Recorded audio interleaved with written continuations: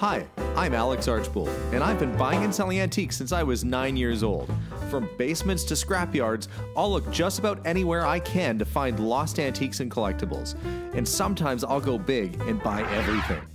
I never know what's going to happen or who I'm going to meet. This is our life, this is our adventure, and this is Curiosity Inc. I'm home, honey.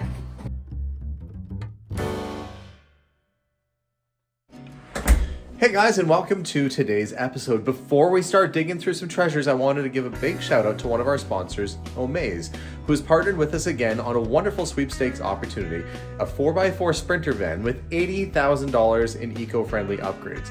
Really cool van, and it supports the mikeroweWORKS Foundation. You might remember Mike Rowe as being the host of the TV show Dirty Jobs, and Mike has done pretty much every sort of trade job you can imagine. He's very passionate about the trades and also about students not taking on a large amount of student debt. So he's created the mikeroweWORKS Foundation to get money in the hands of students, to get them on the job, get them trained, and get them in the workforce without going into a pile of debt.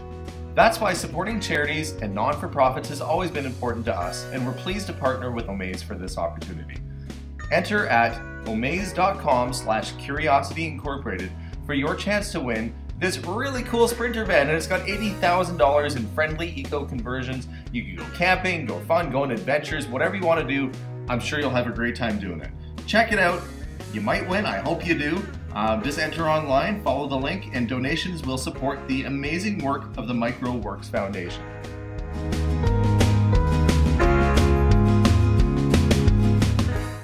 Hi guys, welcome to today's episode. Well, the other day I went to an estate sale and I bought a few things, but I'm most excited to show you this. I've not gone through it in its entirety yet, but I peeked around a little bit and I was pretty impressed with what was inside. So bear with me here. We're gonna dig through and go through today's treasures. I hope you like these videos. If you haven't subscribed, make sure to subscribe to our channel. We do unboxing videos of antiques. We go treasure hunting. Sometimes I pull cars out of fields and a little bit of house building renovations. Anyway, we do a lot of stuff. But today it's all about going through this little tin. And just because it's a small tin does not mean it's not going to be good stuff. Sometimes good things come in small packages. So let's dig through and see what we found. I mean, the tin itself is pretty cool. When you come across stuff like this, it is a fun find. It's probably a 1920s or 30s Tetley tea tin. I love the graphics on it, even though it's a little bit worn out. It would have had orange pico. It's got an elephant carrying a crate around because how handy is that? Actually, it's the disembodied floating head of an elephant that's carrying a box. Anyway, it's a neat thing. Melissa used to collect tea tins. Every time I see one, I kind of think they're neat. Let's open it up and have a look. First up, we have Perry Davis Painkiller. And, okay, this is the French side. Let's flip it around. It was 50 cents. And what did it do? It's an app. Okay, you can take internally.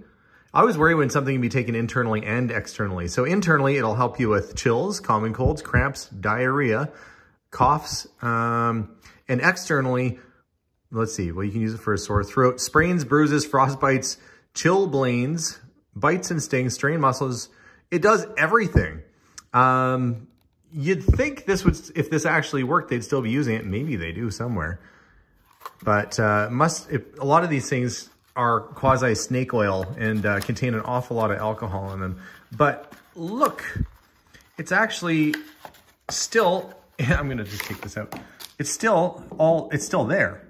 I mean, I don't think anybody really used much of this. Probably some of that is dissolved out of the top, but yeah, that does not look like anything I want to be putting in my body. But how cool is that? Still has the paper label on it. It's a little crinkled, but it's still there. Made in Montreal, Canada. And I'm not even gonna, oh, maybe I should take a whiff. No, that's really on there. I don't think I want to unleash this. It'll be like when they open the Ark of the Covenant in Indiana Jones, a bunch of ghosts are gonna come flying out of it. Probably not the best thing to take nowadays, but really cool to find it with the box like that. And I think, yeah, look, even the instruction booklet. They were setting you up for success. It came with instructions, because if you're using it for 500 different things, I guess you want to have the instructions. So that's kind of a neat little thing. But we get into, what's this? hematite, I believe. It's magnetic. We've got some jewelry, so we've got some necklaces, quite heavy. And I think there's probably a couple strands in here. It's hard to tell because they're stuck together. Yeah, there's probably at least 2 or 3 in there. Let's see. We've got some shells and glass bead bracelet.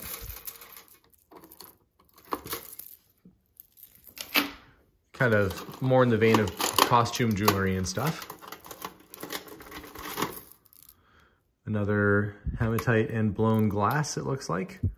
Pendant kind of looks like a crescent moon almost. And it looks like a matching, probably matching earrings. I think that's the other earring for right there. And we've got a bracelet. So with some costume jewelry. Another one with, I think that's amylite. Maybe somebody correct me if I'm wrong. I think that's fossilized shell that's been put together to form this. Kind of neat. It's got a really interesting sort of look. You'll find those for sale in gift shops in our area because there's lots of dinosaurs. Okay, a chunk of wood. This is might be sterling silver, but it's at the very least a silver plate. This is a boot lacer, like you grab onto your laces and pull, so it'll pull your laces nice and tight on your fancy Victorian sort of boots. Not something that we commonly use nowadays, but back then when you should see how many laces were on those old boots. You probably would have needed something like this for sure. It'd probably take you an hour to get your shoes off. That's pretty nifty. Oh, okay, it's pocket watches. Got one, and it's American Waltham with fancy dial. Fancy enamel dial, gold inlay. Not working. I'm going to open it up and see if I can kind of tell what grade it is, because that's where you tell what kind of watch it is. The higher the jewel, typically the better the watch when it comes to pocket. And American pocket watches are much better than Swiss. So they say Swiss for wrist, American for pocket. Let's open it up and see what the inside looks like. Okay, this is a hinged case. This would be quite early, right after key wind. Probably would date to the 1800s. I'm actually gonna look up that serial number and figure out what year it's from. This one doesn't give me an idea of how many jewels it is, but it looks like it needs, look at that. It's broken. It needs a little TLC. That's okay. Watch like this can still be fixed. It looks like the mainspring wants to go, but there's a little piece floating around in there. And we'll have to try and figure out what that's for, but looks like it wants to go. It might have potential. 2 things. One, it started working, even though the crown needs repair. But I looked up the serial number and it dates to 1883, and it's a 15 jewel watch, which is a decent watch for that time. But 1883, that's going back a few years. You can easily look up that serial number at the top there and find out a watch's age just by typing that in. Pretty neat. It's a good early watch. So the watch is working. It's a fancy watch. It's a nice looking watch. The problem is the crown is broken, so it won't wind. So that will need to go in. I'll have to find a replacement for it or see if somebody can fix that for me. That it's not impossible. It's just a pain in the butt because you got to find somebody to do it. But the fact it works is good. That means the mechanism's okay. Let's have a look. I'm going to move this little piece over because you just don't know if you need it for something else. Another costume jewelry beaded necklace. Okay, there's something in there. We'll go through that in a sec. I'll just get the rest of the stuff emptied out. Another Waltham watch. This one is wound but not working. Not currently working anyway. Gold fill case, you can see the plating coming off. But Waltham is a good brand. Fancy little mirror. Little lady's mirror, silver. So, look at this. I'm guessing that's a compact. We'll open it up in a sec, but look, it has fairies on it. They're really popular around the turn of the century. Fairies were a big deal. Now let's open it up and see what's inside. Yep, you got your mirror, and you still have your little powder in there. your blush, very red. And it might be, I can't see if it's stamped, that might be silver. But isn't that just the coolest thing with those fairies on there? Isn't that just lovely? It looks like they're giving you a little kiss. That's kind of a sweet thing. Okay. I see a cameo. Oh, look at this. Hang on. We've got an antique cameo. Yep. And we've got this, I don't know what type of stone that is. It's like a giant cubic or crystal of some kind with all these little cubits around. Pretty fancy. Kind of neat looking, very iridescent. And I've got the box of jewelry. I really have to educate myself more on this. Howard Watch Company. Not overly familiar with these guys. It's a nice slim watch. I'll have to open up the back and see what brand that is. Howard might be like the department store. It might, who knows? It's also wound and not working. So they all seem to be kind of broken. Illinois. Of course, sometimes you find the cheaper watches are the ones that actually work still. Yep, working just fine. That's not a very expensive watch, but it is, hang on, I'll open it up. It's Arabic dial. It looks like a railway watch, but I don't think it's gonna be high jewel content. The back of this should just unscrew. I'm gonna unscrew it and see what's inside. I stand totally corrected. This is actually a high-end watch. 21 jewels is railway grade, and that is the Bund Special. This is actually quite a high-end watch. I didn't expect it from looking at the front because it just doesn't feel, it feels like a very generic kind of watch, but that's actually, you know, a really good one. So I'm pretty happy about that. And it's working, which is a bonus too. So this might actually be one of the better watches out of the lot. And here I misjudged it. Shows me to judge a book by its cover. I should know better by now. Okay, let's see. We're getting to the bottom of the barrel here. Ooh. Boy, I got to be careful reaching in these buckets. Look what's at the bottom. That could take a slice out of your finger if you're not careful. It's a King Cutter straight razor. But if that was open a tiny bit, that rusty old blade would have cut right into me. But got to be a little bit more careful. Okay. All right. Couple of really nice mechanical pencil. Nice antique mechanical pencil. Looks like a silver tip corncob holder. Another fountain pen, and this is a Parker. This is the type of fountain pen people like to collect. It's got like that tortoiseshell kind of look. The cap still screws on nicely. Does have a nib. Does have a nib. People do still collect fountain pens, and I have a friend. My friend Greg is a big fountain pen collector. He always oogles when I get these sort of fountain pens in. So I'm sure. Looks like there's some more jewelry in the bottom. Another costume kind of piece with some, oh, those look like gold nuggets, but I doubt whether it is. It might be worth testing out, you never know. Looks like the matching ring to that necklace. The other corncob holder side, there's an earring with the shell on it. This feels like a razor. And it is a razor. An old Gillette, probably. Yeah, it's a Gillette. Might be gold-plated. They did make a gold-plated Gillette razor. Fancy little case. Ring. FHS. It's probably silver. I would guarantee that's a silver signet ring. A little box. And, oh, look at this. That is a big honkin', I think that's actual gold. That is a big, I'm gonna get my loop out and see what it is.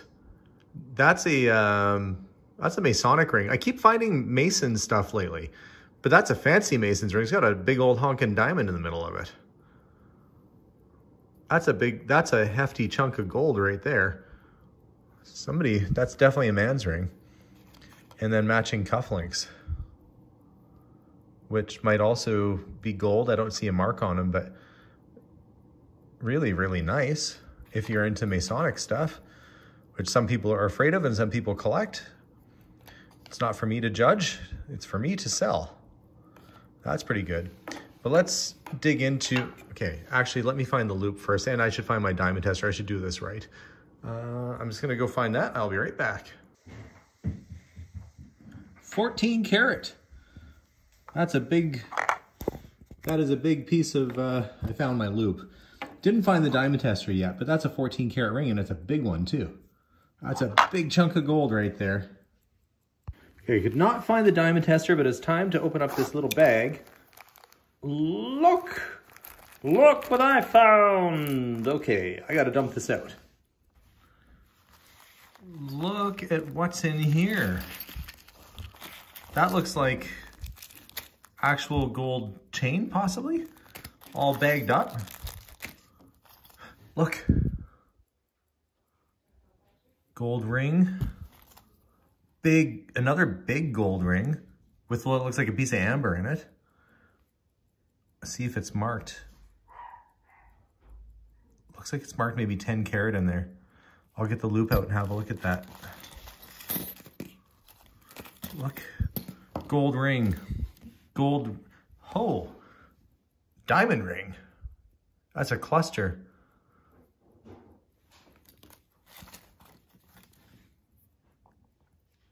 Diamond, I'm gonna guess diamond and emerald.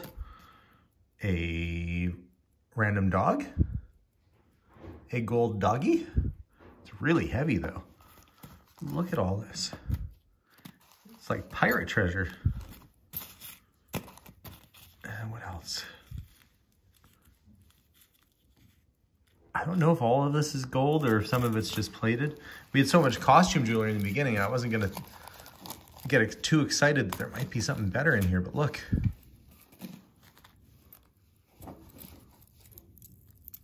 Okay, I was excited when I saw this tin because of the watches that were in there, but I have a feeling this little bag is where the money's at. Okay, that's everything from in there. We've got little earrings with, looks like a pearl and maybe rubies or something. I'm gonna have to get some of this stuff checked out because I simply don't know what's costume jewelry. Like, to me, that feels like costume jewelry, but it's mixed in here with all these like little gold chains, like herringbone chains and links and random looking assorted, I don't know, that just looks like costume stuff. But I'm gonna have to really check this stuff over really well because there is really good stuff mixed in with average stuff here. So what happens when you buy sort of a family collection like this? You just don't know what's gonna be inside of it. But look at all this bling. Right off the bat, look at that. I'm gonna get the loop out and just make sure these are gold and not like, I don't wanna get too excited, but I can see a stamp on that one already. 14 karat. And that's the one I think says 10. I'm just gonna double check. I'm gonna grab the loop. Well, this ended up being a pretty good day. I bought this tin because when I peeked in, I saw the pocket watches and the pens and I thought, okay, well, there's, you know, some guy stuff in here, some cool stuff. I was not expecting to find this treasure trove of jewelry. Now it actually looks almost like rose gold. Okay, I gotta stop getting excited about this stuff. I am gonna sort through, make sure this stuff is real, and hopefully that it's not fake, because I don't wanna get too excited and then find out. But they are stamped, and judging by the quality of the watches and stuff that are in here, I don't have any reason to believe that these things are, you know, I've handled enough nice jewelry in the last little while to kind of recognize the good stuff. And I think there's a few really good pieces here. What a fun load of stuff. Now I've got my work cut out for me to get it all sorted, organized, and ready for resale. So, oh look, there's another one. There's another, maybe an onyx with a signet. Didn't even see that. It's marked on the back. See, I get talking, I think I'm wrapping it up here, and then I find another ring. Hopefully it doesn't say plated. I don't know. 10 karat, okay. Well, that's still a heavy 10 karat ring. Very, very cool lot. Pretty thrilled about this one. It's gonna take a while to sort through, but what a haul.